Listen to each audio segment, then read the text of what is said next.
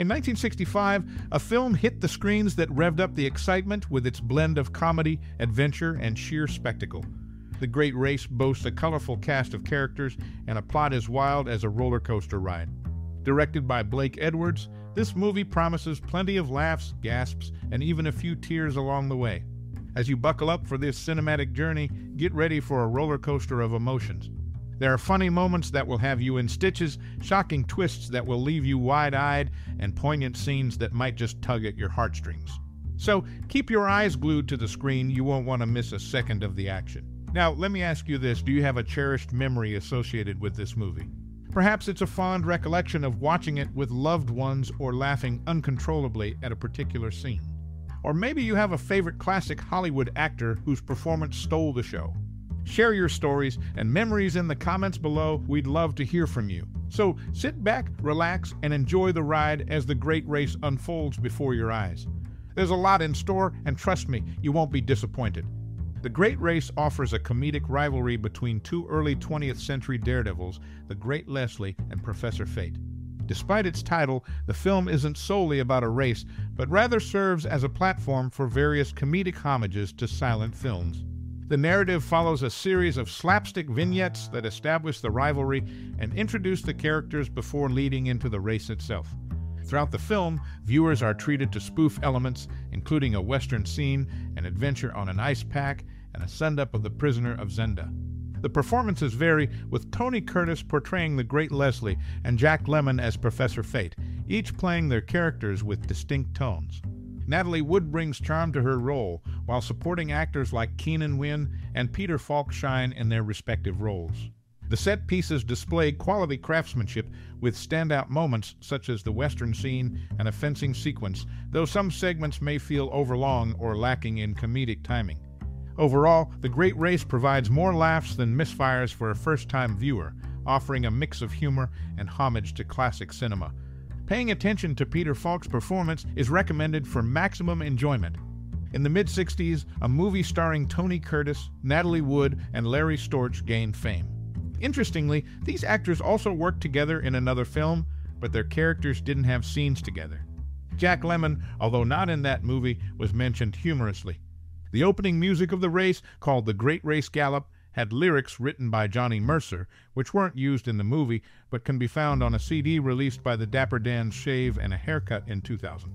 This movie, like Some Like It Hot, The Apartment, and Days of Wine and Roses, has cultural significance. It's been selected for preservation in the National Film Registry by the Library of Congress. In summary, it's a significant cinematic piece from the 1960s, featuring a talented cast and memorable music, adding to its cultural relevance. The Great Race, a famous movie from the 1960s, is still remembered today. Catherine Ross, a talented actress known for her roles in well-known films like The Graduate and Butch Cassidy and The Sundance Kid, was considered for parts in both. In 2004, Jim Carrey, a big fan of hers, gave her an award at the Oscars to honor her work in movies.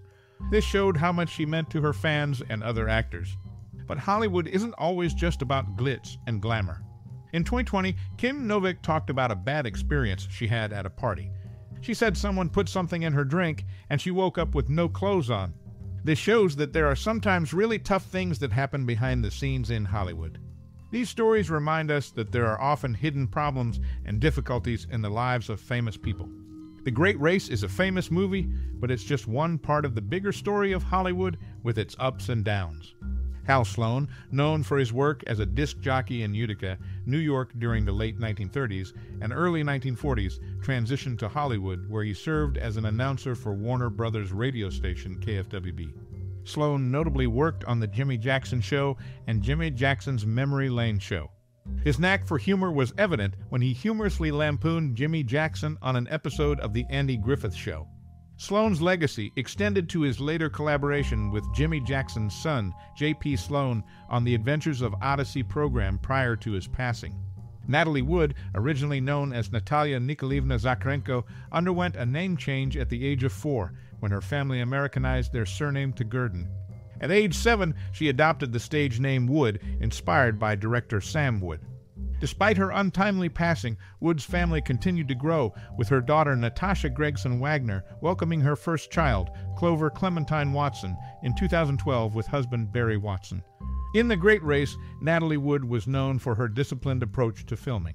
Despite the temptation, she limited herself to 1 glass of wine per night to ensure her performance remained sharp.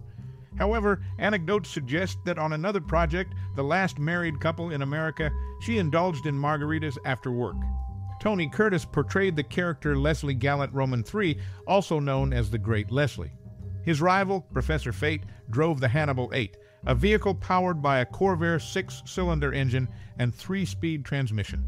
The Hannibal 8 was an iconic creation, with 6 cars built for the movie, each costing $150,000.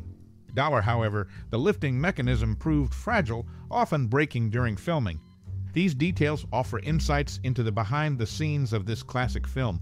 The Great Race, a movie from 1965, features a notable age difference between Ernest Borgnine and his on-screen son, despite their close relationship in another film. The primary writer of the radio police drama, The Lineup, he also contributed significantly to the film's development. Suzanne Finstad's book, Natasha, the Biography of Natalie Wood, sheds light on the controversial aspects of Natalie's life, including her relationships and untimely death. Her sister Lana Wood provides insights into Natalie's life, adding depth to the narrative. The Great Race is a classic film with intriguing behind-the-scenes stories, making it a noteworthy piece of cinematic history. The 1965 movie, The Great Race, gives us insights into various aspects of filmmaking and storytelling. One notable aspect is how actress Natalie Wood, who had a fear of drowning due to an incident during filming in 1949, had to overcome this fear with the help of director Elia Kazan during the filming of Splendor in the Grass in 1961. The director of The Great Race, Blake Edwards, had notable success in his career. 3 of his films, including Breakfast at Tiffany's, Days of Wine and Roses, and The Pink Panther, have been recognized for their cultural, historical, or aesthetic significance by the National Film Registry. The movie also includes a sequence inspired by The Prisoner of Zenda, a classic story where a prince is kidnapped and replaced by an imposter. This homage is evident in the Pottsdorf sequence, particularly during the dueling scene. In summary, the movie offers a glimpse into the challenges faced by actors, the achievements of its director, and the homage paid to classic stories in filmmaking. In a 1960 article, Macready indicated that 2 of his favorite TV roles were in The Diamond as Big as the Ritz and Thunder in the Night. Mickey Rooney was considered for the role of Max. In late 1970, it was announced that the production of The Man Born to be Queen, in which he, Lionel Jeffries, Judy Geeson, and Wilfred Hyde White were to star, had been delayed until spring '71, due to Tony being involved in filming The Persuaders, a television series for Lou Grade. In the finish, it was never made.